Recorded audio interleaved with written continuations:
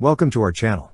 Don't forget to subscribe and put likes, because your support is important for us. And here we go. The TAB-79 armored personnel carrier was specifically designed to fulfill the requirements of the Romanian army, seemingly positioned as Romania's counterpart to the Soviet BRDM-2 armored scout car. Utilizing various automotive components from the Romanian TAB-77 8x8 APC, the TAB-79 stands as a unique asset solely operated by Romania, primarily intended for scouting, reconnaissance, and serving as a versatile troop or cargo carrier. The Romanian TAB-79 boasts several advantages over the BRDM-2. Notably, it can accommodate more troops, features a diesel engine for power, and offers additional benefits. Its armor provides protection against small arms fire and artillery shell splinters, while boasting a standard NBC protection system for enhanced defense. Equipped with a turret-mounted 14.5mm machine gun and a coaxial 7.62mm MG, the TAB-79 features a turret identical to those found on previous Romanian armored vehicles, including the TAB-77 APC. With a crew of 3 and the capacity to transport 4 troops, access to and from the APC is facilitated through small triangle-shaped doors on each side of the hull, as well as rear doors and a single roof hatch, presenting a notable advantage over the BRDM-2, which relies solely on roof hatches for entry and exit.